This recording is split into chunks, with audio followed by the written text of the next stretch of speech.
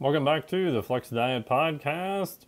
I'm your host, Dr. Mike T. Nelson, and on the podcast, we talk about all things to increase muscle performance, metabolic health, and improve your body composition, all within a flexible framework that you can apply and actually do. Today's guest on the podcast is my good buddy, Aram. You may have recognized him from his website, 4 Weeks to the Beach. And he was also the organizer of the great Real Coaches Summit in Vegas this past year, and it was awesome. I was honored to present there, got to hang out with a lot of cool people. I heard a rumor that he is planning on doing it next year, so we'll put a link where you can check out the information there. And this topic, I guess, discussion ranges everything from how to design studies for the average Joe or Jane, what is useful nutrition advice. You talk about metabolic flexibility, some health parameters, our rants about coaching in general. Just a wide-ranging conversation of me asking him questions and him asking me a lot of questions, which is great. And the podcast today is brought to you by the Flex Diet Certification. It's coming up very soon. It opens June 5th, 2023, and it'll be open until June 12th at midnight, 2023. If you're listening outside of that period, or this is afterwards, you can still go to flexdiet.com and you can get onto the waitlist. If you're listening now before it opens, I would highly recommend you join the waitlist. I'll have some exclusive bonus items there for you. And if you happen to listen while it's open, you can go to the same site and it'll bring you directly into the page to learn more information. So go to flexdiet.com and this will be your one-stop certification for everything in nutrition and recovery. Everything from protein to fats, carbohydrates, NEAT, sleep, and much more. The cool part is it's all set up in a complete system so that you'll understand the big picture and the context of the framework, which is based on flexible dieting and metabolic flexibility. If you don't understand either one of those, that's fine. We'll explain them to you. And then each one of the 8 interventions has a 1-hour technical video. So everything you wanted to know about protein on more of the technical side. And then each one has 5 action items so that you'll know within the system. We show you how to apply each one to each person. So you don't necessarily have to count macros in order to do it. It's a little bit more on the habit-based side of the house. And the nice part is you'll have literally the complete system that I put together over the last, 15 plus years now of researching metabolic flexibility. That was a topic of my PhD dissertation in exercise physiology. And I've also used this through various programs and with clients for literally that entire time. So you can get all that condensed knowledge down into less than a 30-hour certification. And then we also have great expert interviews, everybody from Dr. Stu Phillips on protein, Dr. Jose Antonio, Dr. Eric Helms on flexible dieting, Dr. Hunter Waldman talking about metabolic flexibility, Dr. Stephen Guillenet about the neuroregulation of nutrition and appetite, Dr. Dan Party about sleep, and many others. So there's lots of experts there you can learn even more from if you want to take a deeper dive. So go to flexdiet.com for all of the information there and enjoy this wide-ranging conversation with my good buddy, Aram. Thank you so much for listening to the podcast. Huge thanks to Aram for listening and being here on the podcast and all the work that he's been doing, especially with the Real Coaches Summit. You can go to the link below we'll have here to get on the wait list to be notified of more information. So far, depending upon the date, we are planning to be there next year. It looks as of this recording, it'll be in March, but he may have announced some information there. So enter the email there and you'll be updated with all the information. I look forward to seeing you there. Also check out his website, 4 Weeks to the Beach. We'll have that link down below here.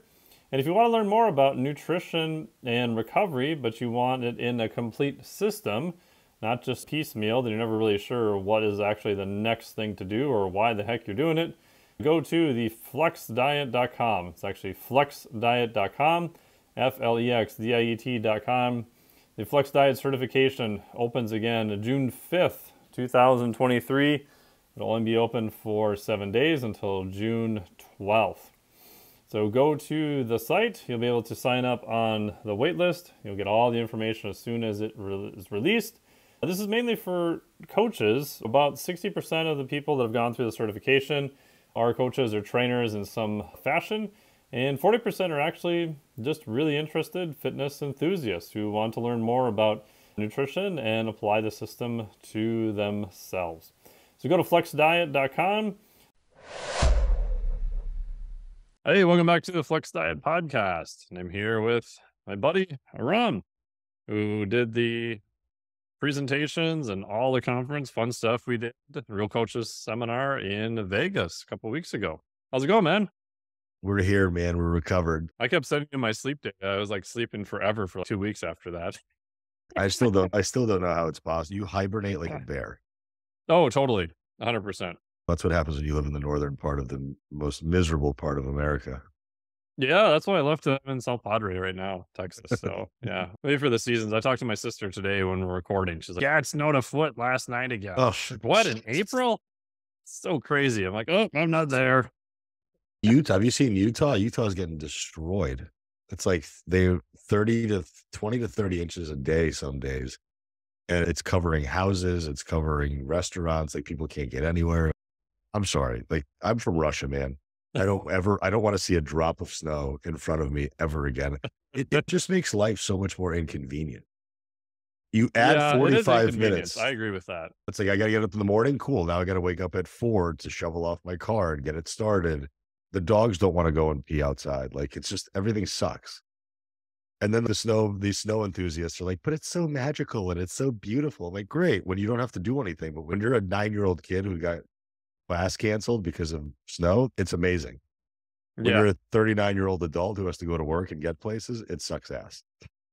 Yeah, I don't miss those days in Minnesota of driving around in snow. I mean, when I grew up, like, I did not even have a front wheel drive car until 8 years ago now. I didn't have a 4-wheel drive vehicle until the one we have now, which I bought, we got this 3 years ago. I remember like driving back home. I was working at a co-working place and it snowed maybe 6 inches. I wasn't paying attention. And I'm like, that's probably going to suck, but I'll make it. And I forgot we had a 4-wheel drive SUV. And I get out there and I'm just like, I'm like, oh, I see why people have 4-wheel drive in the winter. This is amazing. You're like me, man. You have these like technological revelations that make your life slightly more comfortable. Yeah. But I think this is such a great segue into talking what we're going to talk about, but human beings need to relearn how to be uncomfortable to some extent. Oh, 100%. Like we've been so conditioned to be pampered, to have everything catered to us, to have zero discomfort, zero expectation of pain. And I never grew up like that. Like I was an immigrant from Russia. I came here with literally nothing.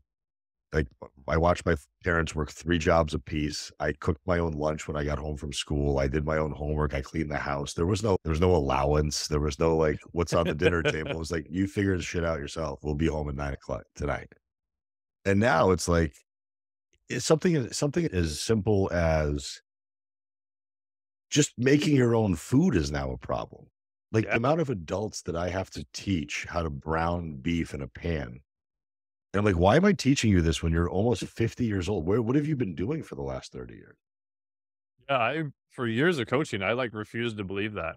And then it struck me like maybe 5-6 years ago, like pretty late, that, oh, you don't even know how to grill a chicken breast. Like you have no clue. So you go through the thing, you make it simpler. Okay. And I'm like, okay, so why didn't you make your I don't really know what to do. What do you mean you don't know what to do? You heat it up. How long do I heat it? Do I bake it? Well, what do you have access to? I only have an oven. Okay. Put in a glass pan, throw some tinfoil over it, put it in the oven, and make sure it's not raw. Don't kill yourself. And they're like, but I've never done this before. I'm like, what? It's like just mind blowing at times. But you know what? And that's why I think it's a godsend that our career exists. Oh, Obviously, yeah. You're not coaching people anymore as much, or are you coaching people at all anymore or no? I limited to 12 people. So I have Okay. 12 online people. Got it. Just due to other projects and stuff. But I always say that I'm going to phase that out. And I haven't even opened it to the public for 2.5 years, to be honest. Just people graduate, get a few referrals. But from a time perspective, it's not the best use of my time. I also don't want to be one of these dickheads that's never coached anyone and talk about it either. So I always feel like I have to keep some people around just to run experiments and shit on. I respect that though, man, because maybe you and I can have a little bit of a sidebar conversation on this, because there's a problem that I have with academia. I respect the shit out of people that have PhDs, that are doing the research, that are in the trenches of that kind of stuff. But like this idea that there's no such thing as an inflammatory food because no PubMed article has ever said it was, or there's no such thing as reverse dieting, it doesn't work because there's no literature on it. I'm so tired of this narrative that unless there's literature on it, it's not real. Like anecdotal evidence carries power, in my opinion. Like work with 500 people and tell me that an abundance of processed foods doesn't fuck people up. Oh, yeah. You know what I mean? And tell me, of course, maybe it's not pinpointed down to seed oils or omega-6 polyunsaturated fatty acids, but there's probably a pretty good likelihood that when somebody cleans up their eating and then they go out to eat at a restaurant and that food is cooked in a vegetable oil versus an olive oil, and they're getting some type of a reaction from it, okay, maybe we could start to extrapolate some shit. But it's just this blatant narrative that just exists. If you're either like on the evidence-based side or you're on this like influencer side, and there's just no middle ground anymore, just like everything else in our country. Yeah, that's my pet peeve. So I get, let's say, hate mail from clinicians, practitioners, and researchers. Imagine that. Because this happened to me years ago. I won't say his name, but he's a pretty popular coach. You're just a blogger. You don't work with anyone. I've worked with people for 20 more years than you have. And I'm like, yeah, you have. And guess what? In 10 years from now, you'll still have worked with more people for 20 more years than I will. Like, I don't know what you want me to do about that. And you've got the whole academic side that's, oh, you only published 12 research studies and that's not enough. I've got hundreds. And I'm like, but the interesting stuff is the interface, right? Yeah. Because research doesn't have all the answers. And then there's a lot of anecdotal stuff that sometimes does turn out 100% to be true and is 5-10 years ahead of the research. And there's sometimes that it was just stupid and we shouldn't have done it anyway, but it seemed like it worked. And the answer is not perfect. I feel like it, especially now, like if you live in any point in the applied realm, like I'll never have, like for some of the shit I do, I'll never have enough PubMed research to appease the research people. But it's some, and it's a direction. And I'll probably never have enough direct experience for the hardcore coaches who live in a gym for 40, 60, 70 hours a week, which is great. I don't have any disrespect to either side, but I don't know. I think both sides get over glamorized. And now it's almost, my pet peeve with some academics is, yeah, your interpretation of the research is correct. But I can tell by your recommendations, you've never coached a single person, because what you just recommended for repeated Tabatas for 12 rounds, elite athletes didn't complete the damn Tabata study. 170% VO2 max, they didn't even complete it. So I can, in theory, yes, that's great. That's awesome. But I can tell you never applied this with a normal human, because you would learn within 2 people, that's a really dumb idea. And that's the other part is, how do we create studies that are going to capture Mr. and Mrs. Jones, who's 45 years old? Yeah. Who's got a full-time job and 3 kids and a high percentage of body fat and a low percentage of muscle mass and a low training acumen and a low cooking acumen and poor mental health. Like that person is not subjecting themselves to research. No, it's the same argument with elite athletes. If I went to Cal Dietz when I was at the University of Minnesota, I'm like, hey man, you know what? Give me your high level athletes. I want them to do this program for 8 weeks and then this other controlled program for 8 weeks at the same time. He'd be like, fuck you. There's no way I'm letting you do that. His job is he gets paid a lot of money to get the highest level performance he can from his athletes. He's not paid to let me finish and do a research study with him. But everyone's like, oh, you need more elite athletes. They're not, even like general population a lot of times. It's not representative in the people that were studied. No, of course it isn't. But it probably is never going to be represented to the level that we would like to see it. It's just not going to happen, unfortunately. We have to be able to, as people in this field, we have to be able to water this information down because the elite athletes don't need our fucking help. Not usually. Like, You know what they're I the mean? Like, easiest to coach. correct. Like you give me somebody who's got 16 weeks out of that's why I don't coach bodybuilders, because it would be boring to me. Like you give me a woman with an eating disorder and a lifetime of body dysmorphia who's never set foot into a gym, who's never picked up a dumbbell. That's coaching. That's a challenge. Yeah. That's somebody that you have to fight tooth and nail to convince them that they're not going to get bulky, that they should be eating some carbs, that they need to be able to strength train, that they need to go to bed at 9 o'clock at night. That's not an easy case, but that's the people who need our help. We don't need to be focusing on the gym rats who are already sourcing this information on their own. If they fuck themselves up because they read the wrong blog, so be it.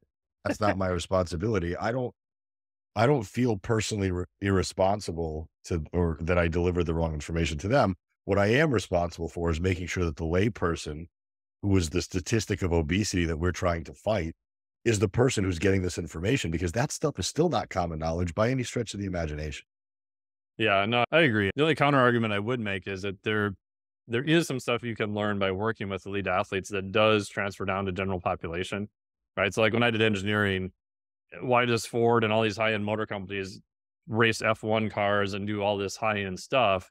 Yeah, it's brand promotion, it's all that kind of stuff. But they also realized that they had to solve hard problems there to come up with new technology that within 5, 10, 15 years would just be in your average grocery getter.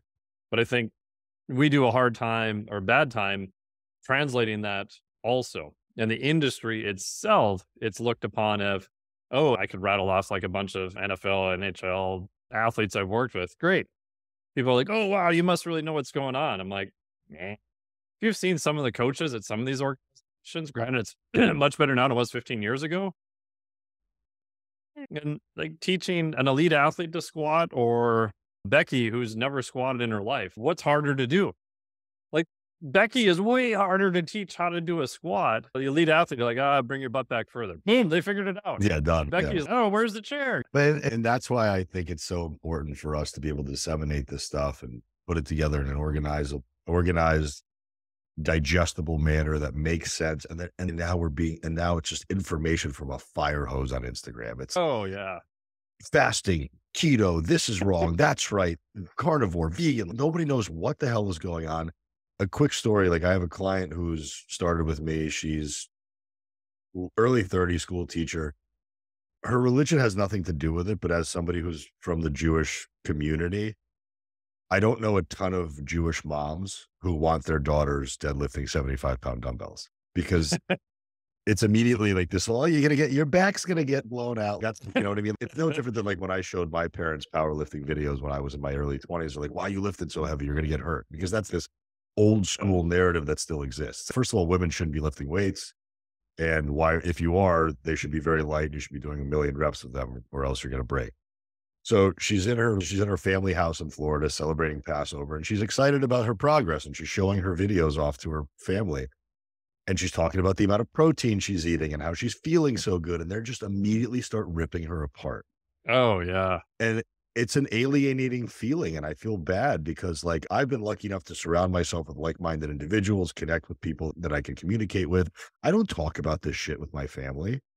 They don't fucking know. Like my father's 75 years old.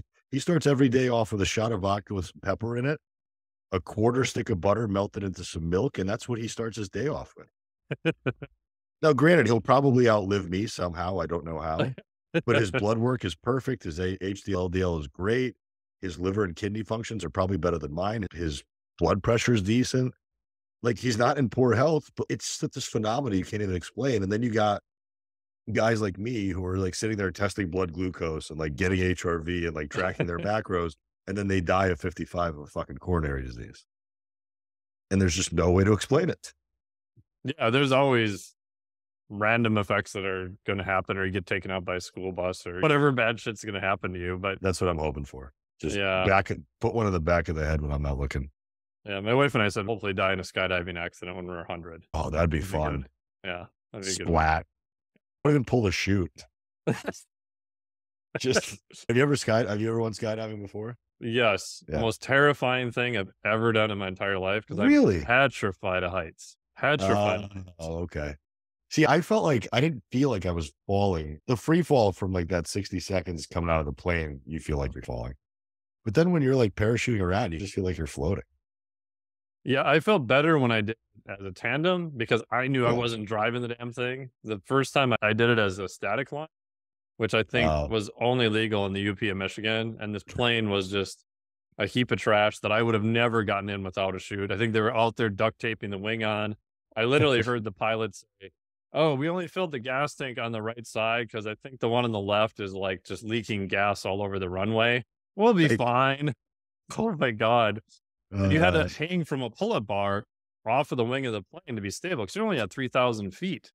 So you have to get all the way out to the pull-up bar off the edge of the wing of the plane and hang oh, there. And I asked the instructor guy, I said, what happens if I get out there and I can't let go? And I crawl out there and pull your fingers off one by one until you drop. Because once you get on the bar, you can't get your ass back in the plane. So you're going down. I was like, oh, okay.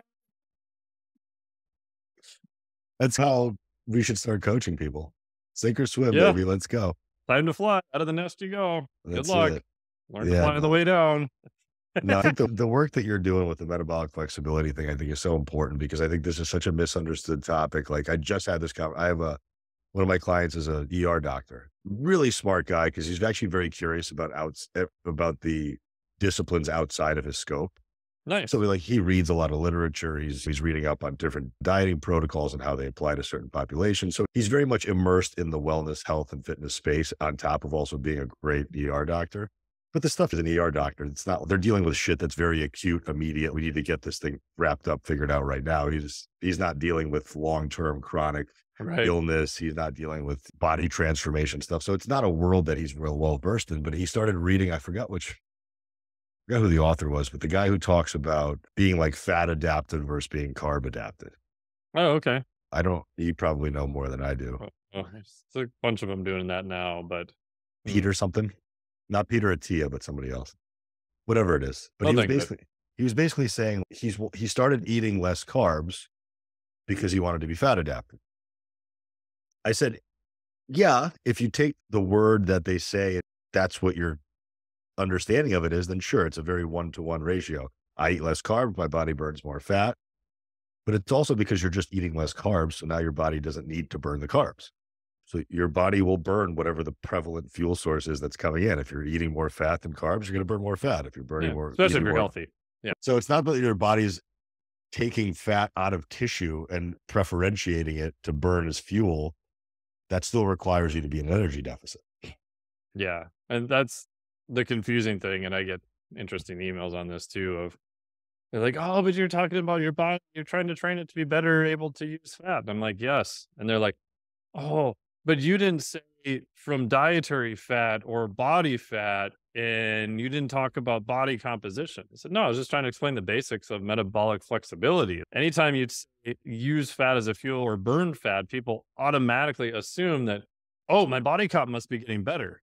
And then all the evidence-based people lose their mind because you didn't clarify that, oh, you could be burning fat that you took in from food. I'm like, yeah, you could. Depends on if you measured it fasted or if you measure it after a meal. But and even a lot of the people in the industry who have books and stuff like that are, oh, you're a carb burner or you should be a fat burner. It's like they make you pick one or the other. They make it sound like being a carb burner is like this horrible thing. You want to be using fat. But if you ever try to do a ketogenic diet and do any like speed and power stuff, it sucks. It's horrible. And if you want to live your life like that, cool, man. That's great. I don't care. There's a cost associated to that too. And there's no toggle switch. It's not like you can like flick this thing on the side of your head and be like, okay, today I'm going to be burning mostly carbs and then tomorrow I'm going to burn mostly fat. It's going to be like, no. And like this idea that the metabolism is broken or it's like this plate glass window that we can just throw a brick through and it just shatters as we get older. It's also bullshit. Like it adapts and reacts to the actions that you take throughout your lifetime. If you feed it a certain way, it does a certain thing. If you don't feed it a certain way, it doesn't do a certain, like that's all it is. And I think human beings love finding the silver bullet point in everything. It's, oh, this is the reason why I'm not improving my body composition. This must be the thing. I'm 50. My metabolism is just completely shut down. I just can't eat any food anymore whatsoever. What's the point? So and what I always try to do is I try to explain to people, like, there's always hope. You're not broken. You're not beyond repair. You still can change your habits. Like this idea of an old dog, new tricks. Like yes, you can if you want to change, it's going to be fucking uncomfortable. I'm sorry. Like you've lived a certain way and you believe certain things that you've had in your head for 40 years. It's going to be very difficult to undo those belief systems and to install new habits. But I promise you, there's plenty of 75-year-old bodybuilders who get on stage for the first time ever because they decided to do it at 70. There's plenty of people that are power athletes who decided to start deadlifting at 65 when most of their orthopedic surgeons told them they should never deadlift because it's bad for their back. So the amount of misinformation that exists, I think is the reason why so many lay people are so lost when it comes to this stuff. And then when you even dive further into the coaching world and the professionals that are talking about this information, they read the abstracts of studies and they don't ever deep dive into any of the actual literature. So they don't really understand how to interpret it properly. So for me, like, I know I don't want to waste my time with that. Like you read research, it's fucking dry. It's boring. It takes forever. It bores me. I like it. I like reading the research because I like getting the information. But I've been to conferences, experimental biology, where they're droning on about some genetic changes in the freaking fruit fly or whatever, and it's dark, and I'm almost asleep. And I like this shit.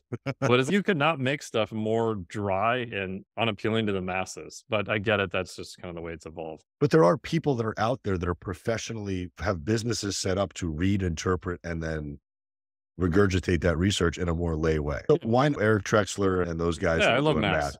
I love those guys. There's people out there that are doing this work, like Brett Contreras, Lane Norton. These guys are doing this type of research and then they're spitting it out. I'll get it secondhand.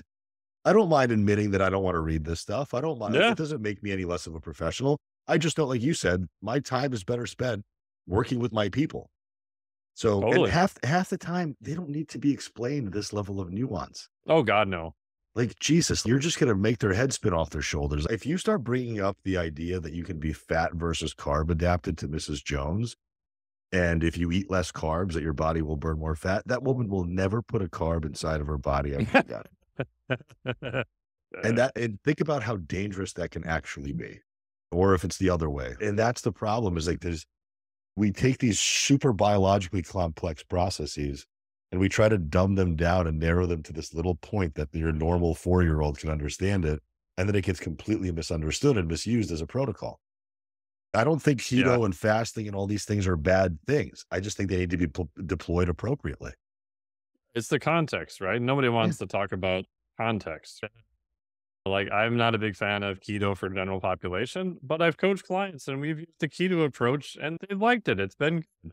If you tell me your favorite foods are like you put butter on everything and you could eat bacon all day, hey, keto might be pretty good for you. If your favorite food is pasta, English muffins, and donuts, keto is probably going to suck really bad for you. Like, maybe you shouldn't start there. But again, I have a whole program on a ketogenic diet and ketones for concussion and potentially TBI through the Kerrigan Institute. Again, that's a pathology though. And in that case, I could make, I did a 9-hour thing on it. I think there's some pretty good data in that area. But again, people see that and they're like, so I'm healthy. This is the thing for me. No, this is you whacked in the head and your glucose metabolism doesn't work worth a shit. It is not the same context that you're dealing with, but nobody wants to hear context. They just want to hear keto is great. That's what I do. Oh, okay. It's also this desire to belong to a camp. Oh, for sure. And I think tribal thing. I think the one thing that diets did well was put a framework into somebody's life that they didn't have before. Most people, if you walk down the street in any, I don't care if you're in San Diego, Miami, wherever you want to go and ask somebody, like just a random person off the street, how many grams of protein do you eat in a day? They don't fucking know. No. One of the questions I ask in all my intake forms is I said, can you name me 5 carb, 5 fat, and 5 protein sources? Ooh, that's a good one. And that's literally like my first 5 questions out of the gate when I'm talking to somebody. This is after they've already signed up. Like they've been reading my content on Instagram. Like they know all about me. What are 5 fat, carb, and protein sources? And the amount of people that get through 2 and then can't name any more, or the people that don't understand that carbs and fruits or fruits and vegetables are carbs, or the amount of people that are telling me that viable sources of protein are peanut butter It's cheese and peanut butter. There's two answers I constantly get. I'm like, sure, but like, how many grams of fat are you ingesting for every gram of protein? Probably not a very efficient. Like, even an egg, if you think about it, like an egg is not a great source of protein.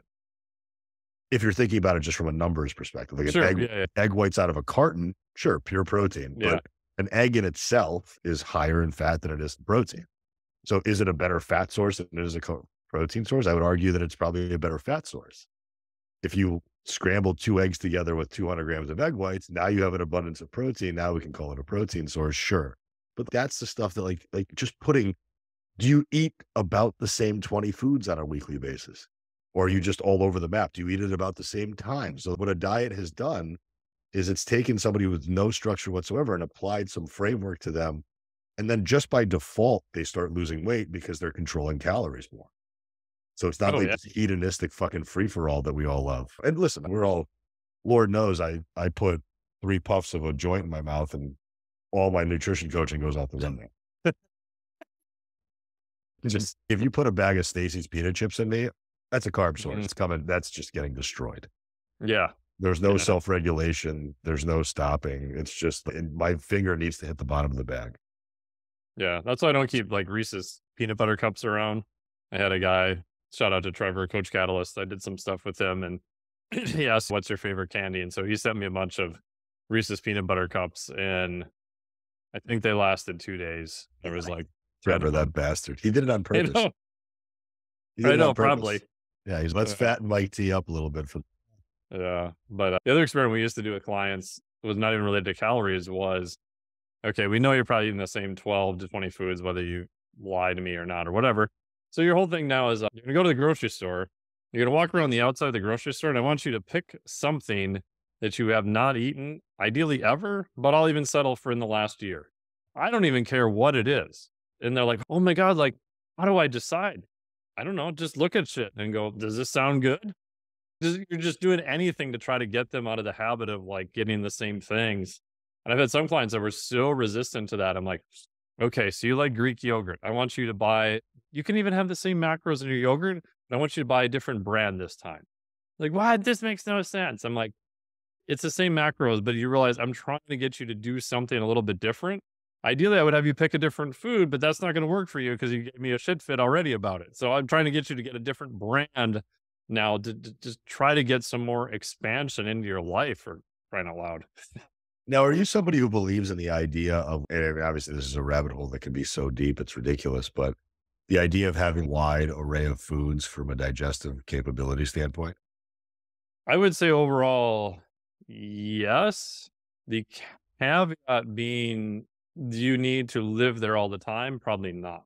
Yeah. What I look at it is, in my biased opinion, you want the highest capacity to digest food and make food sources out of it and not have any digestion issues. So for example, like some of the special forces people I worked with, we had this one guy was so funny. He comes in, he's super regimented. He was going through selection, so he hadn't been through yet. Oh, he's just Green Beret. He was doing for Rangers. Oh, wow. So he was going to go into the selection process. And so I was working with him for 6 months before. And I get his nutrition list and all of his supplements and organic this and kale that. And he's got everything detailed to the ninth. And I'm like, how do you feel? He's, oh, pretty good. And I'm like, okay. Now you realize when you go through selection, and if you make it through selection, and let's say you're doing the job later, there's no Whole Foods on the corner that you're going to get all this shit at. And he's like, oh. So we actually went through a whole process to basically dirty his diet up to get him to survive on Twinkies and Pop-Tarts and God knows whatever else he could find. Because the mistake I made with those guys 5 years earlier is I didn't do that and none of them made it. They just got destroyed by like the change in food, the stress, everything else. And it's so funny that you'll talk to people who've been doing it for a while, like a new guy will make it through selection somehow, and he'll show up with all this like super detailed stuff. And they're like, yeah, you got to learn. He's not going to make it so well. Another buddy of mine got deployed in, he didn't say where, somewhere in Southeast Asia years ago. And I said, how did the mission go? I was the only one who was actually functional. Thank God it was a training mission. I said, what happened? The other 4 guys, since we're in the middle of nowhere, we offer some of the street carts and other food that's potentially a little suspect. Oh. He's like, they were in the shitter for 3 days. He's like, I'm used to this shit. I had no problems. I'm eating anything I could find. It was great. It's almost like re-inoculating your stomach again. And it sucks because I have a really sensitive stomach. There's definitely stuff that I just stay away from. And it sucks not having that flexibility. But I think when we're talking about people in lay terms, just because you're married to something and that's the modality or the structure that you think you have to have, even just something as simple as like people naming their meals, Oh, right? sure. Like we have this idea that it has to be breakfast, lunch, and dinner. And there's certain kinds of breakfast foods that are specific for Yeah. breakfast, and lunch has its own type of cuisine, and dinner is its own. It's like dogs don't do that. They just eat No. meal 1, 2, and 3, and they're happy as clams, and they're in pretty good fucking shape. So I try to tell people like it's meal 1 through whatever the last one is, and it could be fish and broccoli for breakfast, and it can be eggs and toast for dinner. It doesn't fucking matter. Like just is calorically and digestively, as long as you're feeling where you need to feel and things are going well. Let's not pigeonhole ourselves into thinking that you have to eat certain types of foods at certain times. I'm happy that you at least are already thinking about the time of eating, but even that for most people, like meal timing for your average individual doesn't really fucking matter. No, even at high level, meal timing doesn't make a huge difference for most people. But I agree, like any little things you can do like that to try to get them out of their normal conventions, I just find is so much better, right? Because my bias, similar to yours, is I'm not thinking about restriction unless I absolutely have to. I'm thinking about expansion. And even if restriction is the goal, can I expand to something else so that you purposely restrict the other thing? Right. So I may go super high on protein to try to get you to stop putting cheese doodles in your face all day. Right. Because if I tell you stop eating cheese doodles, and I made this mistake early on with the Oreo cookies, guy comes in and look at his nutrition thing. Is like one of my first clients eons ago. And he's eating like a sleeve of Oreos a day. Is this nutrition coaching stuff so hard? This is so simple. Bro, stop eating Oreos. Oh, yeah, I know, man. I eat way too many Oreos. I'm like, okay, cool. Comes back 2 weeks later, still eating a sleeve of Oreos a day. I said, bro, we talked about the Oreos, right? I know I feel bad now. This goes on because I'm not very bright for 6 weeks. And finally, I just got so disgusted. I'm just like, okay, whatever. I don't care. Eat as many damn Oreos as you want. Doesn't matter to me. But I want you to eat protein first, and then you can eat Oreos. He's like, okay, I can do that. So 40 grams of protein, eat as many Oreos as you want after. He comes back, he's only eating like half a sleeve of Oreos a day. And then I realized I'm like, oh shit, I'm an idiot. Because like, how is the brain wired? Your brain is wired visually, right? So if I ask you like, how tall are the windows in your living room? What would you say? How tall are the window? I don't have any windows in my living room. Oh, okay. How tall is your doorway to your bedroom? 6 feet. And how did you figure that out? I walk through it. Yeah. You imagine yourself standing there. You're about 6 feet tall relative to the doorway, right? So we store everything visually. So when I'm telling this poor guy, like, stop eating Oreos, like all he's thinking of is Oreos. Don't think of a pink elephant. Shit, I thought of a pink elephant, right? And then you have the psychological thing on top of it where he feels bad that he's still doing the thing that I told him not to do, but I'm subconsciously reminding him about Oreos all the damn time. So once I increased his protein, didn't mention Oreos and just tracked it, oh, he all of a sudden ate less of them. So I was like, oh. So because if it was as simple as like, just here's your list of naughty versus nice foods, then nobody would need coaching. They'd buy a diet book and they would never hear from him again. But it doesn't work that way. Well, we have to remember that there's still this really large portion of this that's human psychology that is so variable and so individual, and the amount of trauma and the amount of misconception and the amount of social learning and conditioning and everything. The rabbit hole on that is so far and vast that meal plans, to me, the fact that they're still being prescribed on like an hourly basis to people who I just started with a coach 2 weeks ago. Oh, cool. I just started with Jace Lopez, who was cool. Awesome. Yeah. Cool dude. So I want to do a photo shoot for my 40th birthday, which is not until next year, February. So I figured, let me just get my shit together for a year. I haven't really had anybody look at my stuff ever. And I like him. I think he's a good dude. I think he's definitely a bodybuilding coach. So it's a little bit hard. So he gives me a meal plan. And I basically told him, like, okay, what type of compliance are you expecting here? And he's 100%. I'm like, Jace, I love you, man, but you're getting 90, 95. Yeah. Oh, like, that's good. I'm gonna do 90%. I do that shit all day. That's great. Well, I've been tracking my food for 10 years. Now, granted, am I perfect? When I made salads at night, was I tracking vegetables? No. But the way that I think about it is like, if anybody's, if you're getting to, if you're getting down to 3% body fat, sure, track every piece of Yeah. food that goes into your face. But if you're just trying to feel and look a little bit better, there is not one person on this planet that's had a body fat issue because they overate vegetables or fruit. No. I can't imagine that. Okay, fine. Maybe if somebody like my mother who loves grapes can probably overconsume grapes at night. But even then, there's just this like natural, it's almost if you ate something sweet that was processed, you have no filter and no off switch for it. But then like naturally, like how many oranges can you eat with the same appetite after each one? It's almost like your appetite for it decreases with every morsel of food when it's real.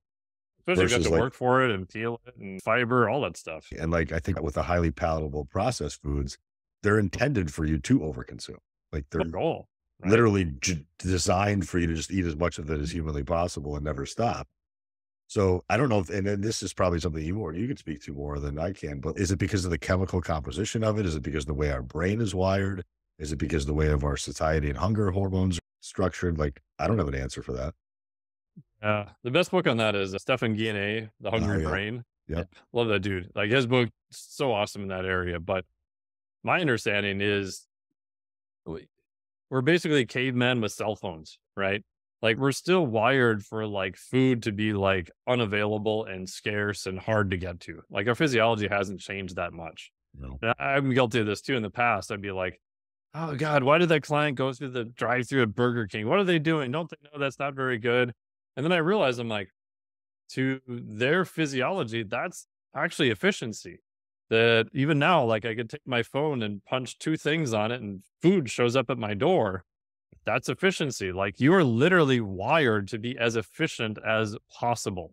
Now, unfortunately, in our environment, that goes against it because in the past, you had to hunt wild game, which maybe took 1, 2, 3 days, run around pounding the ground for a couple tubers. Woo!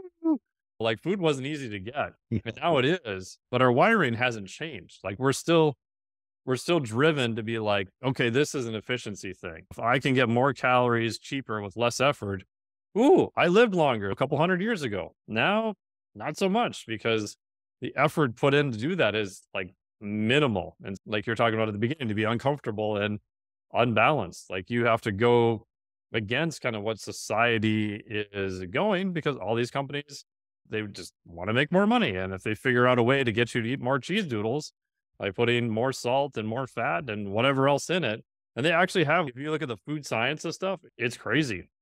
Like they have this thing that'll measure like the factor of crunch, and that gets into a lot of clients store tension in their jaw. And so they're trying to relieve it by not chewing on crunchy vegetables, but crunchy things. And yeah, it's pretty crazy. Now, what's your view? And I'm curious about this. You have a lot of people right now talking about this whole ancestral living thing, right? Don't, if it didn't exist 100 years ago, don't put it in your mouth. Yeah. It's a really cute narrative. I think it's romantic and I think it would be great. But even the food that we source ourselves that we perceive to be healthy, we have no idea what it's being made with. Unless you're the person who's slaughtering the cow yourself and you've raised it since it was a calf, how the fuck do you know? Unless you're the one who's pulling the beets out of the ground yourself and you know that soil has never been chemically processed. There's been no BPA or whatever it is, DHT put it, like, we don't know. And that's the like when you start going down this rabbit hole of like organic, and I do think there's merit to stuff like grass-fed, grass-finished, pasture-raised, wild-caught, just because if you are going to eat an abundance of protein, you might as well make sure that's the highest quality possible. Like dollars to donuts, if you're eating, if 40% of your diet is protein, let's make it like at least good. But aside from that, is it possible to even try to do this like ancestral thing and like actually abide by it? And is there really any benefit to it? Yeah. It's one of those things where, like you said, I think it's a nice idea. Yeah. I do think looking at stuff from an ancestral health standpoint as a lens to view things is useful. But at the same point, then you have to look at what does the actual data say when we have data available. Because just because they did it 100 years ago doesn't mean that we should do that now. We go back a couple 100 years, like penicillin didn't exist. Ooh, should I not use penicillin because we didn't have it a couple hundred years ago? It's like, no, you're stupid. Like penicillin, like it'll probably save your life if something really bad happens. But I do think that an ancestral living is a good lens to try to figure out, should I take the stairs or the escalator? They didn't have escalators 100 years ago. Okay, stairs might be a little bit better, but I think you can think your way through that.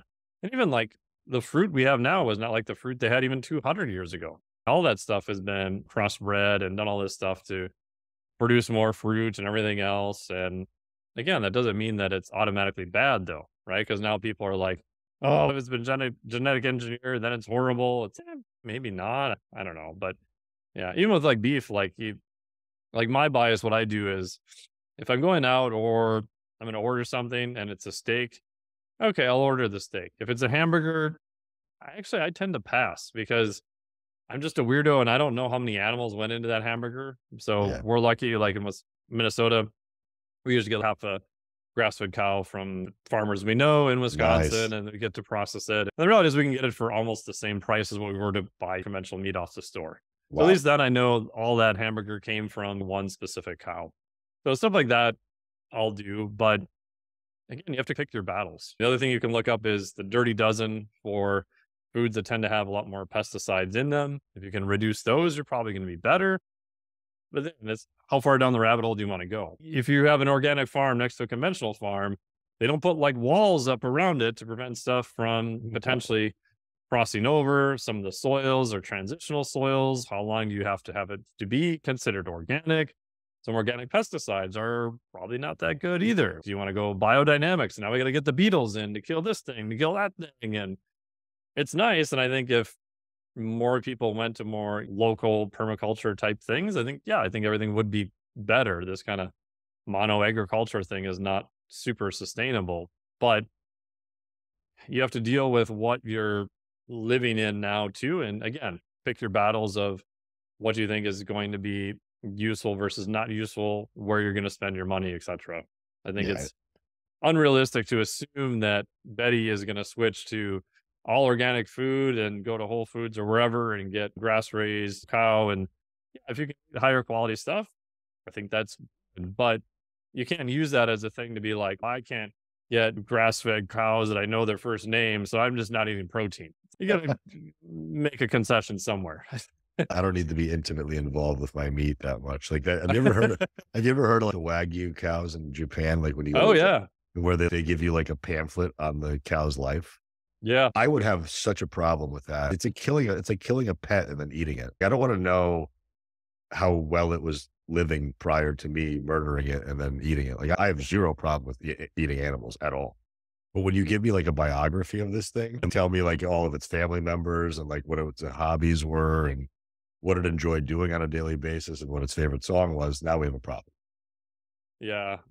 Friends of ours, they have a small hobby farm. And so they have a kid when she was younger.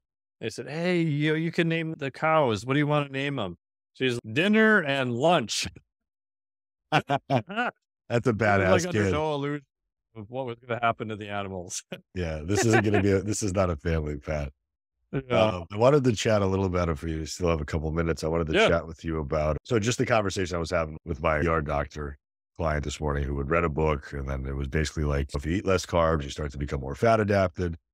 Let's chat about this idea of burning fat that we're eating as dietary fat versus expelling fat, breaking it down from triglycerides into free fatty acids, Yeah. releasing it into the bloodstream, and then using it as energy. These are distinctly different things. If there's a way, it's almost like I'm interviewing you for your own podcast, Yeah, whatever. but it's fun. I think this is all, and audiences will enjoy this. What is like the 30,000 foot view of how that would be explained to like my father who could barely speak English? So how I explain it to people is there's two things. So one, fat is a fuel that your body can use. Ideally, we want that to be as high as possible because it's one of the main fuel sources. It's also a super efficient fuel source. Like athletes could run multiple back-to-back marathons, even lean athletes, because they have enough body fat to do that. So fat is a very efficient form of energy, which is a good thing. But now rabbit hole number one, you just said that, right? So if I'm a client and I'm considering keto, but I'm super athletic and I run a lot, I want to be on keto because of what you just said. Yeah. And my next question would be, do you want to win or do you want to finish? If you just want to compete, like I've worked with clients who wanted to do a marathon and did a keto. Like for some of them, it was actually easier. Great. That's good because you don't have to worry about fuel stations. You don't have to worry about all the carbohydrates. I guarantee you're not going to win and you'll never win. But if you just want to finish, cool. Context, what do you want to do? And I think that's such an important point because I think so many people are like, I did keto and I ran a marathon. It's okay, sure. Cool. And I ate like shit and walked the marathon. Yeah. So you and I both finished. Yeah. Yeah. And again, to context, I'm working with a guy who's working to be the first solo person to ever cross Antarctica unsupported. Jesus. Yeah. Super crazy guy. Super, super wonderful dude. And part of our discussion was I'm helping with his nutrition. So we're considering a high keto amount, maybe some carbohydrates, when to replace them. What are the mechanics of like heating water to make even oatmeal? Like all this stuff goes into it. But the reality is because he's carrying all of his own fuel with him, that is a much better fuel source for him because his goal is endurance for long periods of time and efficiency of moving food with him. But back to your question, fat is a good source of fuel. The next question is, where does it come from? So it can come from food, but it literally gets broken down into the same components, free fatty acids, or it can come from wherever it's stored on your body, right? There's different locations of where fat is stored, but it's broken down and it still shows up again. So the question then is, what is actually present will determine what usually gets burned. So you're always using some amount of fat, and then you've got, so the analogy I use is like a bathtub. So imagine I've got water coming into the bathtub. I've got a certain level of water, and I've got a drain in the bathtub. So there's always water coming in and water going out, right? And that's going to keep a certain level in the bathtub. If I want that level to go down, so I want my body fat to go down, I can either put less water in and have the drain be the same, or I can make a bigger drain. So I want to burn more calories. If I could do that preferentially from fat, which is a whole different discussion, ideally, yes, I would do that. Physiology doesn't work quite that way, but I still want a lot of energy going out through the bottom of the drain. I want to limit how much is coming in, right? So it is true that if you limit the amount of fat coming in via dietary sources, you will tend to use more of your own body fat. Now, the caveat is that doesn't mean that's automatically going to make you leaner just because you cut down the amount of fat that you're eating. And that's where you get back to the calories and the total amounts and what other fuels are actually showing up and you're putting in at the same time. And that's where people get hung up, right? Because they're like, oh, I thought it was all just about like fat balance. And then you tell them that, yeah, you could potentially convert carbohydrates even into fat via a process called DNL, right? De novo lipogenesis in the liver. They're like, oh, shit. And then you tell them that like that only happens at probably single digit percentage. And they're like, oh, nothing makes sense. I hate you. And then I think with that, like when people start to, and I think it's always carbs that are this demonized evil food. And it's also because I think people, well, by and large, people suck at tracking. Yep. I think that's a relatively safe assumption to make. A lot of people are guesstimating when they track, which to me is like, better nothing, but not much sometimes. There's a cop stand on imagine a police officer pulled you over and had no system of actually measuring your speed. It was like, I think you were going about 90. Here's your ticket. Yeah, no, it's not. No, like they have a machine for that thing. Like you have a food scale. Now, granted, nutrition labels are what they're allowed to be like X percentage amount off. Yeah. They're allowed to round up and down. None of this is a precise science unless you're in a controlled setting, in a lab, like in a vacuum where they're like literally actually burning food to see at what level it burns at. Like you have no fucking clue. And your output side is almost impossible to measure. Forget about output. Like like these stupid fucking things that are telling you like you burned 3,800 calories today. It's like, okay, how? Explain to me, did my watch know that every single muscle fiber in my bicep was burning at the same time? Like they have no idea. Like steps, heart rate, sure, great. Like some level of accuracy. But like a food scale and a nutrition label and some acumen there actually is relatively accurate. It's not. But if you use it consistently, like you sitting in a restaurant and saying, I had about 17 tortilla chips and the salsa and the cheese I ate was maybe 25 grams. You don't know. No. And this is why, like, when people go out to eat, they're like, I think I was pretty spot on when I logged my food out when I was out. I'm like, okay, cool. So do that 5 times a week and then tell me that you were accurate. And then we wonder why the scale isn't moving in the right direction for you, but you're still eating 5 meals uncontrolled out. Now, granted, you're making good choices, but you have no idea how much oil they use. You have no idea what they're cooking stuff in. You have no idea what the portion sizes are, even if you know how to eyeball them. You're not accounting for every single bite, lick, and taste. So you can't tell me that if your body is naturally maintaining weight at 14 or 1500 calories, you have a pretty sensitive metabolism that if you go 10 or 20% over, that's a surplus. It's not hard to run a surplus when your maintenance calories are 1500. Oh yeah, and if you've ever spent any time in kitchens, like I guarantee 99% of the chefs are not back there going, a half tablespoon of oil on this. Of course not. No, but like this is why I think the case to be made for muscle mass is so important. Sure. If you want to buy yourself some caloric and metabolic flexibility, just spend a lifetime building it and keeping it. That's you're never going to have a get out of jail free card when it comes to food ever, unless you want to be like one of these complete psychopaths who like brings their food scale to the restaurant and do all that shit. But if you want to at least be able to mitigate damage and give yourself some flex, just strength train and build tissue as frequently and as much as possible. You'll never get too big. It's relative shit. I'm on fucking 180 milligrams of test a week and 4 I use a growth a week and I can't grow. And I'm eating 3,500 calories. So if I can't do it, I promise most normal people can't do it either. You're gonna get some newbie gains, which is awesome. Congratulations, you're doing something I wish I could still do.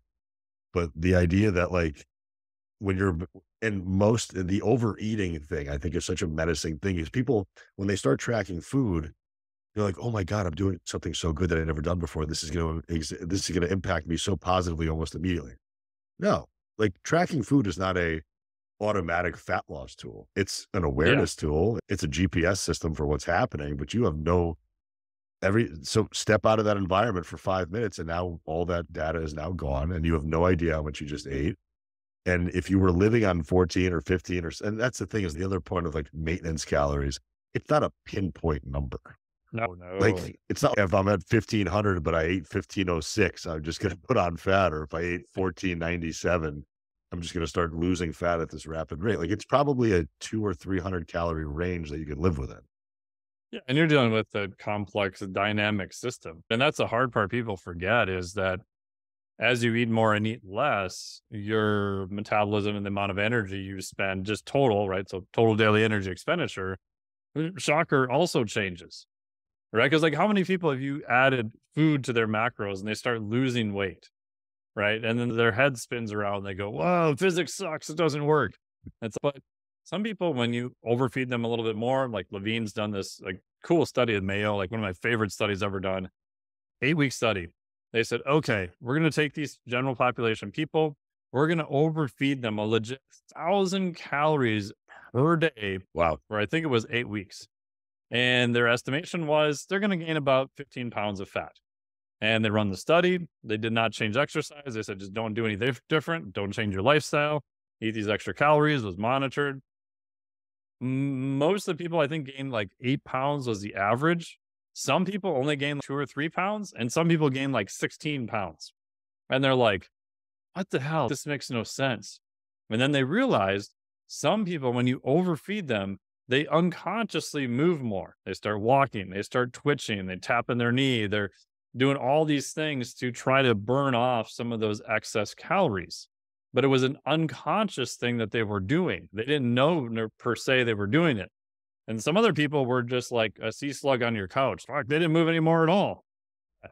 But how do you measure that, right? Like, how do you account for that increase in need? That's the tricky part, right? That was their theory. So some other studies have supported this. You can look up thrifty versus non-thrifty metabolism, and it's debated. But I've seen this happen in practice, right? You've had the classic old school lean gainer, like the eel-shaped rake who can't gain any weight. And then you look at what they're actually eating, they're not even eating remotely enough calories. But there are some of those people where they eat more. It does take quite a while. I remember asking John Berardi this years ago. I said, yeah, I got this kid. He's at 3,000 calories and we just can't get him to gain weight. What do I do? He's keep having him eat more calories. He's like, we will not out eat his metabolism forever. Like, oh yeah, good point. That's true. Because at some point it's going to change, and going down is the same way, right? You've got some people who appear to rapidly adapt to a lower caloric level. And like one guy I worked with now, he lost 30 pounds. I didn't change his macros once. Now, granted, he was probably off on his estimates. He was exercising, but I'm primarily looking, like you probably do the same thing, at the output indicator and the input. So I look at more like the output. So in his case, his performance at the gym was going up, his cardiovascular performance was going up, and his body weight, just by scale weight, get on the scale every day, was slowly trending down over time. So each week I was like, yeah, just keep doing what you're doing. We'll tweak your exercise a little bit. Yeah, keep doing what you're doing. He runs into a few issues. We work through them, some social stuff, some counting, nothing too major. But again, I'm looking at the outcome metric. Like his macros are probably all over the thing, but I'm not going to berate him and be like, hey, bro, you're losing like 1 to 2 pounds a week. Better tighten up those macros. It's fuck no, like he's doing the thing he needs to. It was enough oversight for him to get the result.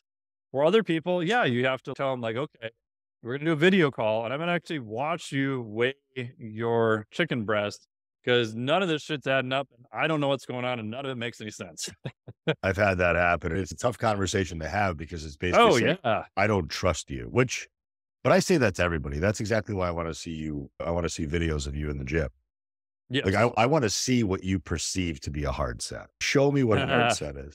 And when we start watching people's training, and I think this is why, not that I think that reverse dieting is a farce.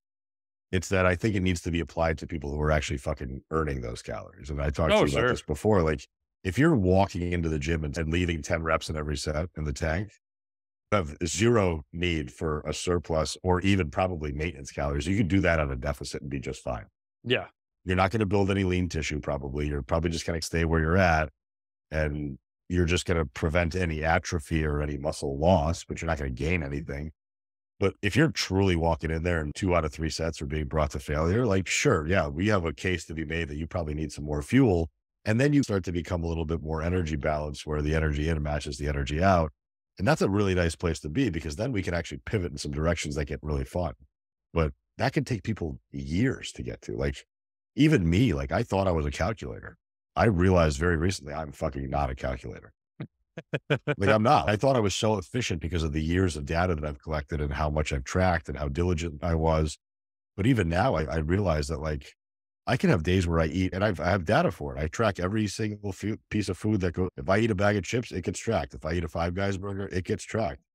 And there was times where on Fridays and Saturdays, sometimes on Sunday nights, I would be putting down 5,500, 6,000 calories of dog shit food, just complete garbage food. No meaningful change in physique, a lot of digestive issues, a lot of sleep problems. The quality of life generally just went down, but nothing changed. I didn't put on the way that I ate. If my clients ate the way that I ate, there would be such massive fluctuations in scale weight that they would probably kill themselves. Like for me, I step on a scale once a week and the number rarely ever changes. Like I'm trending down like 1/4 to a 1/2 pound a week right now because I've really tightened things up. And I'm actually like, I'm only eating 1 meal out a week. Even that's relatively good. Like I had sushi one time, I had Mediterranean the other time, no desserts, nothing, like no overeating after dinner. But like most people don't live like that. No. And the question is, do you want to live like that? What is the cost? How uncomfortable do you want to be to get to your goal? Right. And that's something I figured out. Like I haven't tracked anything in probably 3 years. You have. But I know if somebody said, hey, you have a photo shoot in a year, I'm probably going to make some changes, right? It depends on what is the cost of also being leaner. Right. And right now it's probably like the highest I want to be in terms of body fat. So I'm going to slowly start going down, but I'm just monitoring my exercise, doing more walks. I'm down on South Padre. I'm going to kiteboard more, bump my protein up. I don't necessarily track those things, but I know historically, because I think once you've controlled your weight, you know the set of actions to do to get it to go up, the set of actions to do to go down. And a lot of times those people are the ones that just don't care. I don't get, for me, myself, like I don't get that worried about it because I know if it became a high priority, I know what I need to do to get there. I just don't want to do it right now with everything else that going on, to be honest. And before I was leaving, like I wanted to hit some strength goals that I had. And it was just easier to do it when you're eating more calories. That's just how thermodynamics works. And since all my lifts were going up, I'm just like, fuck it. I'll just see what ends up. And it got close to 239. I was like, oh, I didn't expect to go that high, but whatever. All my lifts were going in the right direction. So it's fine. I'll scale back down a little bit and don't worry about it. But it's the clients who have never either gone up or down that are really hard to work with because they get stuck in the mindset of the past of everything I've tried hasn't ever worked, which is why I'm working with you this time. And it's hard to get them to see the success. And sometimes in those clients, I paradoxically had them go up before they go down. I'm like, our goal is like the stuck car in Minnesota. If you put the car in the ditch, you don't just push hard on the car the whole time. You have to rock the car back and forth. So like, I want to get momentum and variability into the system first, and then we'll worry about the direction.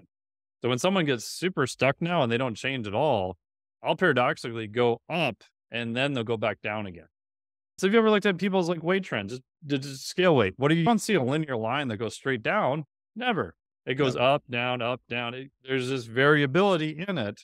And part of that is going up before it goes down. I think that's just the system. But it's so hard with clients who don't understand that and have never experienced it. Because like you said, they get on the scale, they're like, oh my God, I went out last night, I'm 2 pounds up. Oh, I screwed it. It's like, you probably didn't gain 2 pounds of fat overnight. I can almost guarantee you did it. Now, did your scale weight say 2 pounds? Yes, it does. And we have to have this conversation. But yeah, I get it. It is hard because they don't have the control because they've never demonstrated to themselves that they could do it and be successful. I've had to explain to women. I think Eric Trexler was on Danny Matranga's podcast, and they recited some research that he had done, and it was like 9,700 or 9,200 calories to put on a kilogram of body fat. It could be. Like you'd have to be in that much of a surplus, which if you break that, what is it? 9,200 divided by 2.2. So I guess that would be what, about 4,000 something over. Yeah, 3,500 is usually what it is. Over. Yes. Surplus. Chronically over your maintenance calories. Like, yes. I'm sorry, Mrs. Jones. There is no universe unless you're just, if you do what I do, sure, maybe you'll get there. But like, I mean, I have women who tell me that they're overeating, and like I look at their food. Now, granted, again, this is always like you have to take measuring with a grain of salt. Yeah. Like they're so worried about this concept of overeating. It's if you're chronically doing this every single night and you're upset with yourself, that's a psychological problem. That's not a physiological issue. Oh, 100%. But if you'd have to do this egregiously for 2-3 weeks straight to notice a meaningful scale weight change that's actually accumulated body fat. And if you're in the presence of strength training with relative intensity, you may also finally be putting on some muscle mass too, which if you're putting on a 1/4 pound of muscle mass and a 1/4 pound of fat, we have no fucking way to measure that. Oh, no. And like body circumference measurements, like even when I do them, I see variability and I'm pretty accurate. Yeah. Still, where you hold the tape on your body, what state you're in, how much fluid you had the night, but like all of the, like, I'm actually having a Zoom call with my clients at 6 o'clock tonight after this. And the amount of like panic that I have to just like subdue on a weekly basis. I'm like, guys, I wish it was linear. I wish it was perfect. I wish all of you were calculators and metabolic calculators. I wish all of your physiologists were as responsive as I had 16 beers and I put on 16 pounds. It doesn't work like that. No. And if it did, the human race would be wiped out. Oh, 100%. We would have been dead eons ago. Yeah. I try to explain to clients as I should write this article. I've been meaning to do it for years. The title is, you're just not that fragile. Humans are like extremely robust. Like the words I've used is like human physiology has every bad engineering word associated with it. It's anisotropic, it's nonlinear, it's chaotic, it has multiple redundant backup systems, which is good because it's all 100% survival based. Like your body is doing everything possible in order to survive. That is priority number one. Not adding more muscle. It's not body comp. It's not any of those things. No.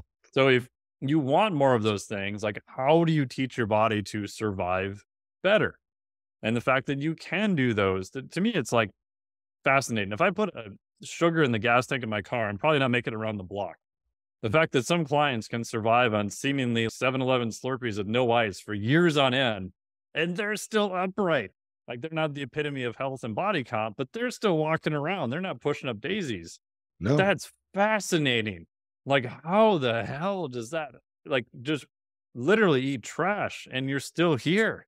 Oh, That's a buddy of mind mine, blowing. drinks 3 handles of vodka a week, Oof. smokes 2 to 3 packs of cigarettes a week, probably does 2 to 3 grams of cocaine a week, Gee. weighs about 340 pounds, and that's not muscle, doesn't exercise, drives 90% of his life, like it says, 90% of his life is seated, and eats out 2 to 3 meals a day, probably more than that because he travels for work. The fact that he's still on both feet Yeah. and is alive, like, it's astonishing. If he can handle that type of abuse to his system, like, you having a dinner out with your husband on a Saturday night is not the reason why why you've put on 50 pounds in 2 No. years. Like, it has to be perpetual neglect or just the lack of attention to detail or the lack of a framework. This is why I think it's like, there's no such thing as fat loss and there's no such thing as fast weight gain. And if it was that fucking rapid, the chemistry set is so off that we need to start doing some pretty deep and I get it. Like, we have hormones and we have gut health issues that Oh, when sure. you've done everything right for 6 months and we still have no answers, maybe we start going down the Dr. House route. But like 9 out of 10 times, it's probably a compliance problem. Oh, yeah. Yeah. I remember talking about Ben. He was at a conference in the skies. This is years ago when the Dutch test first came out. No. He's like, "Hey, man, what do you think of the Dutch test?" "Oh, what are you trying to do?" He's like, "Hi, Ben, do you exercise?" "No." "How many hours do you sleep?" He's like, 5. He's like, "Do you log any of your nutrition or what's your nutrition plans?" "I don't really have one." He's like, "You don't need a Dutch test. You just need to hire a coach, do some simple stuff." He's like, "No, but I think the Dutch test will tell me everything I need to know." He's like, "No, save like your $700 or whatever, hire a coach." And eventually it left with them, like the guy's, "I think I'm still going to do a Dutch test." But again, propaganda, he probably read that it's broken somehow. This is going to give him the answer and give you answers, but it potentially can spin you off in the wrong direction too. And what are you going to do with how the many data? people major and minors? Yeah. But like people ask me about like body fat percentage. Who gives a fuck? Yeah. Like, who gives a fuck? If you're 38 versus 28, does your life change at all? No. Like, you don't know the difference. Maybe if you're a stage competitor and you want to see like striations in your glutes, yeah, sure, go get a DEXA scan. But if you have like literally visible hanging fat in places that you can grab with both hands, you don't need a fucking body fat test. No. Just start moving your body and eating food that's real in a decent quantity and just lay off the shit that makes you feel like crap. That's it. Do that for the next 10 years. You'll be okay. It doesn't have to be any more complicated than that. And you'd be amazed too. Like when I did labs at the University of Minnesota as part of my PhD, one of the things I did was okay, can I take a week period of time and see how many different ways I can get my body fat tested? So I had skin calipers, I had dollar BIA machines, like the expensive ones with the pads and everything. I had a DEXA, I had underwater weighing, and I had bod pod. Jesus. And literally in body fat percentage numbers, I was either I'm pretty lean or, oh my God, I'm like catastrophically obese. Like it varied by up to 12 to 13% body fat, not percent variability, percent in body fat. Wow. And it was mind blowing. When we did body fat analysis, underwater weighing, and bod pods on hundreds, probably thousands of students by the time I left. And so you get bored doing it, right? Because I'm the one operating the machine. So we play the game of let's guess everyone's body fat, right? When they come in, which you probably shouldn't do this, but we're bored. We didn't tell anyone to publish it. And if the machines were accurate, it was crazy how far off we would be on some people. And I think the machines were still calibrated because just the way people hold fat and that kind of stuff. And like, I've seen like some female competitors, like very lean abs, but a fair amount of fat in their lower body. So everybody holds it in different places. They can look very different and have literally the same body fat percentage also. Because there's this perception of, and yeah, at some point, yes, if you do get lean enough, yes, the numbers all merge together.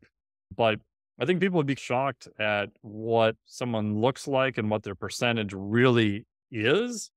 And it's not what they think. And the and again, best one we had was a female competitor, mixed martial art competitor, who competed at the UFC. She was 5'5", and if you saw her in street clothes, you'd be like, yeah, she works out, but not super, super big. But you would see her at a weigh-in and you're, wow, she's pretty shredded. Has a lot of muscle. And so we played this game in the lab with the female competitors, and she was totally fine with it. We're like, okay, guess how much do you think she weighs? Like, all the females in class were like 120, 110. She weighed 156. oh my God. And if you saw her, there's no one in general population would have guessed that she weighed that much. But she had a lot of muscle mass. She was just bigger and had been training for most of her life. But again, most of the women would be like, oh my God, I could never weigh that weight. Would you want to look like her? Oh, Yeah, of course. you realize she legit weighs 156 because that was her weight at an official weigh-in on TV. Right. They're like, well, I don't want to weigh that much. Oh my. Yeah. And we could literally end it right there and just say psychology is the reason why we have problems. Like, we don't have a body. We have an obesity issue because we have a mental health problem. If you Right. haven't seen the movie The Whale, watch it. What is it? The Whale. Okay. It's with Brendan Fraser. It got all sorts of hype because it's a movie.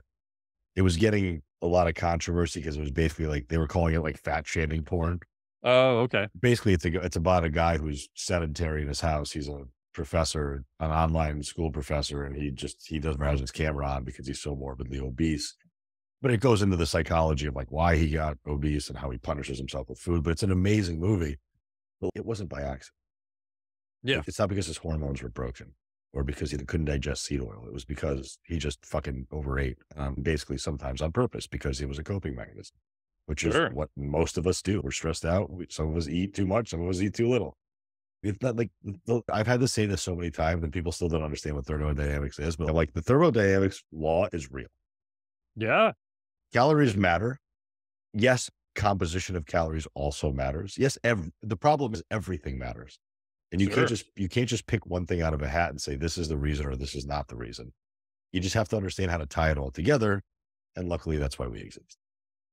And my last comment on that is that for quite a while, years ago, I had a client who was not happy with their self-esteem, wanted to lose 30 pounds. Long story short, we did it. She got to her weight goal and she was still unhappy. And that was like scary for me because I'm like, uh-oh, I screwed up. I went along for the ride thinking that this was going to solve her issues and that she'd magically feel better once she hit her goal, and she didn't. And then she was completely confused because she thought that was the thing and it wasn't. And so I'm like, you can't just hate yourself lean, right? Yeah. You might get there, but you're still not going to change psychologically wise either. So it's, if you don't like yourself and you've got self-esteem, you've got some other issues going on, then yeah, you should see a psychologist. If you want to improve your body composition, do some performance, whatever it is, cool, hire a coach. But so often those get just completely put together, and I understand why, but it's a lot more psychology mindset than anything else by far. Yeah. The science is, that's why I love Stan Efferding and what he always says. Yeah. The science and the compliance is science. What is it? The compliance is a science. Yeah, exactly. And it's so well said. That's all it is. Like, we don't need your average person doesn't need to know about nutrient partitioning and meal timing and gluconeogenesis and GLUT4 receptors. They would be bored to tears. They have habit-based issues that need help. And that's, thankfully, we at least are trying to be on the forefront of that. Yeah. And I do think there is a time and a place to understand physiology as Sure. a coach. Sure. But again, your job is just a glorified translator. And I don't mean that in any disrespect at all. I couldn't agree with you more. You translate it into actions the client understands, right? Yep. So we could have probably a 2-day conversation about the deadlift and rate coding and muscle recruitment and optimal form and whatever. But your coach is not going to give you a lecture on fucking rate coding. They're going to be like, push your big toe in the ground. Okay, stand up. Do this, squeeze oranges in your armpits, whatever the cues are. They're going to give you probably one cue and then watch you do it again. And if that wasn't right, they might want to understand all that complex stuff, but the goal is to give you the next better action item. And the action item is the thing that's like super simple. And that's what drives progress. But Yeah. everybody gets so hung up on, oh, but I got to look smart. No, you just have to get your client the result. Like that's like the goal. And the simpler you can do that with less words, even better. It's like that scene in, have you ever seen Forgetting Sarah Marshall? No, I haven't. There's a scene where Paul Rudd is playing a surf instructor and he's just fucking stoned all day long. And Jason Segel shows up and he wants to get a surfing lesson because he's all depressed because his girlfriend left him. And he just keeps flopping down onto the board. And then Paul Rudd's like, pop up. He's like, no, you got to go faster than that. He's like, yeah, don't worry about it. We'll figure it out. It's like he just gave up on him immediately because he's like, yeah, but that's what it is. Half the time, nutrition and fitness is just figuring it out. Like it's trial and error. I don't give a shit how good of a coach you are and how many PhDs you have, how many certifications you've achieved. You're guessing checking on 95% of clients because there's not one person that I've ever worked with who was like immediately responsive to anything. Oh, no. And then the way is, do you set up the experiment that they're doing so that if this is not correct, then you know what direction to go. Once I figured that out, then it was much better because I'm like, okay, I think they're going to go this direction with this program. I think based on what I know, I think this is going to work, but there's no way to know 100%. If that doesn't work, then I know we need to go more in this direction. As opposed to like when you're new, you're just like, I don't know, try all sorts of shit. Just empty out the You can't take the feedback from one to get you closer to the next thing. And that's where experience, knowledge, all that stuff comes in. Yeah, man. Cool, man. That was fun. I appreciate it, man. That was awesome. I could talk about this shit all day long. I have this session coming up in 30 minutes where the topic tonight is compliance as it relates to results. I like that. And the subset of that was psychology of eating. It's going to be, what I do is I usually do a write-up on Tuesdays, which is it's funny because you said start a newsletter. And I'm like, I've been kind of doing newsletters, but I just send it to my group of clients and it's basically just, okay, this is the topic. This is what my views on it are. Some of it's anecdote, some of it's science, because I don't want to like really bore people. And then they read it. And then on Thursday night on Zoom, we discuss it. And then they have like as much Q&A as they need. But it's always interesting to me how many people are struggling with results that don't show up to these things. No, I'm like I have 72 clients. I'm averaging like 9 to 10 people in these Zooms. And the 9 people that are showing up are the ones who are actually doing really well. Yeah, shock. And then the 68 people that aren't showing up are the ones who are bitching and moaning on a weekly basis that this isn't working. I'm like, okay, cool. So I guess you're involved in the process. Doesn't matter. Yeah. Yeah. That was the thing John Berardi said to me years ago that was helpful is, okay, so I either gave you the exact right action items to do and you didn't do it. So now I don't know, or you did it with 90% compliance, even if it's not correct. Cool. I know then I gave you not the best information. So let's go over here. But if you don't do it at 90, 80, whatever your compliance cutoff is, you don't know the answer to either one. The only way to figure that out is to do it at a high enough rate where we can be sure that wasn't the thing so we can find the thing. Yeah. And I've lost track of how many clients sometimes I have to explain that to, of like, they're like, oh, it doesn't automatically work, but usually gets them a little further down the path. I can't wait till this episode comes out because I'm going to blast this. So many people need this information because it's so basic. Because I think people are just running around thinking it's got to be this insane key that unlocks the door. It's no, just keep doing this shit for the next 25, 30 years until it just becomes habit. If you really cared about your aesthetics, you would not have let them go 30 years ago. If it was that much of a priority, and that's a shitty thing to hear and say. Oh yeah, but it's true. I'm sorry. I started lifting weights at 15 because I was vain and insecure. I'm 39 and I'm still vain and insecure. And I'm still lifting weights, but I didn't have to start as a 43-year-old person who has never done it. Yeah. And I have to empathize with that. And I get it. Like, it's going to be, but understand where the fuck you're starting from. Like, you're starting from scratch. If I walked into Goldman Sachs and asked for a job when I had a fucking culinary degree, they'd be like, absolutely not. But that's okay. That's not a disordered way of thinking. Like, you're just an idiot. But the fact that people have this misconception of, I could start tomorrow and in 90 days, everything will change. No, absolutely not. I'd multiply that by another 9. Maybe. And if you just, why don't we just take the timeline completely off the table? Who gives a shit about the timeline? You're here anyway. Time's passing. You could either feel like shit while it passes, or you can feel great. And fat is a symptom of poor health. That's all it is. Just simplify it that way. Like, you're not fat because You didn't come out of the womb fat 90% of the time. It was acquired over time based on behavior. Yeah, it's like the old saying, the body you have is a body you earned, whatever direction you're going. And once people even realize that, but again, you're back to Psychology. accountability and all that kind of stuff. And no one wants to hear that in today's society. Nope. But that's kind of the beauty of like strength training and everything else. It's like, no matter where you started, like the joke I've often made is that, why did Oprah Winfrey have such a hard time getting leaner? You visibly see she's a public figure, weight's gone up and down. She has enough money. She has a busy schedule. I get it, but she could hire someone to be her chef. She could hire someone to watch every single rep she's doing. But the reality is, even in that best case scenario, she still has to do all the work. There's no way you're going to ever outsource all of the work. It's just not possible. And once you realize that, you realize I can do things to make it easier.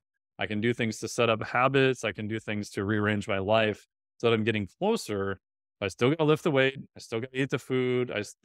There's no way that you're ever going to get around that.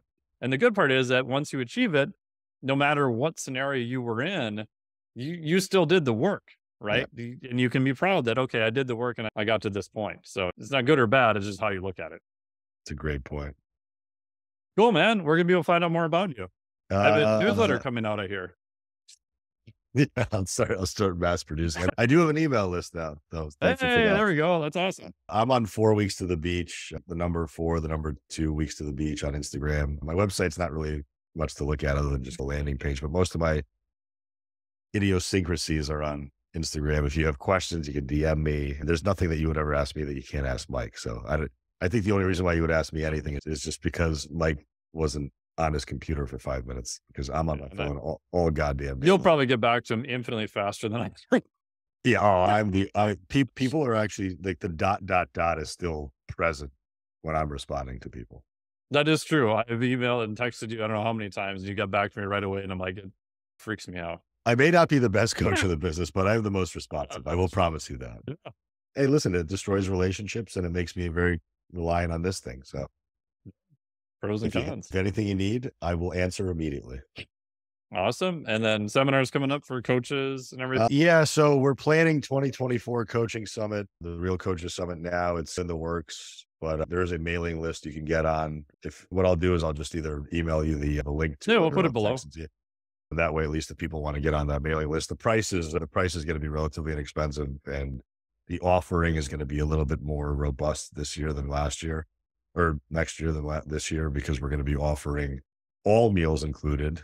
Oh, damn. Yeah. So now it'll be dinner during the happy hours as well.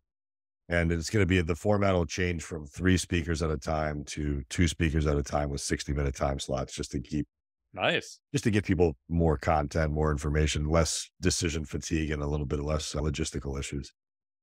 So we've learned our lesson. We're going to try to do a little bit better this year.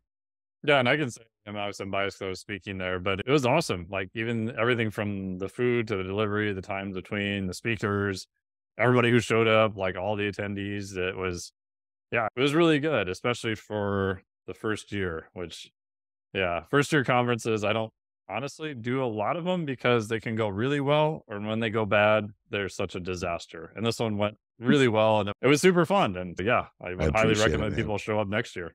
Yeah, I'm praying. Hopefully this year I don't lose $40,000 doing it. Yeah. Whatever, dude. It's money. We'll make it back. I'm not worried about it. That's only money. You'll make more. Tell myself that a lot lately. Yeah. And they just raised my rent by $200. Oh, yikes. Whatever. California, welcome to the state. Welcome to the beach. Cool, man. Thank you so much for all your time. I highly encourage people to check out your Instagram there and all your information, and hopefully they'll see you at the conference next year. Thanks, Mike. Cool. Thanks, buddy. Thank you. Thank you to Aram for all of the great information, and chatting with him is always a good time. As of this recording, we will both also be at the International Society of Sports Nutrition. That'll be down in Fort Lauderdale, Florida. I'll be giving a talk there on a primer on psychedelics, our psychedelic supplements next. That'll be June 15th through the 17th. We'll put a little link down there for that also. I hope to see you in the Flex Diet certification and hope to potentially see you in person at the ISSN conference in Fort Lauderdale, Florida. Thank you as always for listening to the podcast. We really appreciate it. If you could place a very short review here or whatever stars you feel are appropriate, that really helps us out in the algorithm to keep the show going and to get a wider audience. If you have someone who wants to listen to this you think would enjoy it, please forward it to them or share it on social media and tag us so we can say thank you, appreciate it, and we will talk to you next week. That was wonderful. Bravo! I loved that. Oh, it was great. Well, it was pretty good. Well, it wasn't bad. Well, there were parts of it that weren't very good, It though. could have been a lot better. I didn't really like it. It was pretty terrible. It was bad. It was awful. It was terrible. Get him away! Hey, boo! Boo!